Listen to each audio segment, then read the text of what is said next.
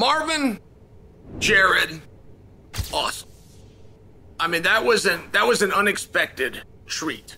Many people are calling it the best fight of the year. Many people are calling it the best fight that they've ever seen. All of the top guys have already lost to Adesanya. What's your next best idea, Chael? Cannonier, we've done that. Marvin, we've already done that. Paulo Costa, we've already done that. I think Duplessis is in a wonderful position. The bad news, he's got a giant mountain in front of him named Robert Whittaker. I think that Sean Strickland is in a very interesting position.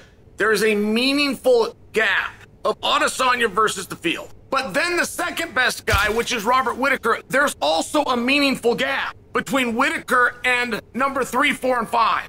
We can no longer continue to hold him back with the argument of you've already had a chance, when the next guy in line, the guy after that, and the two after him have also had that same chance.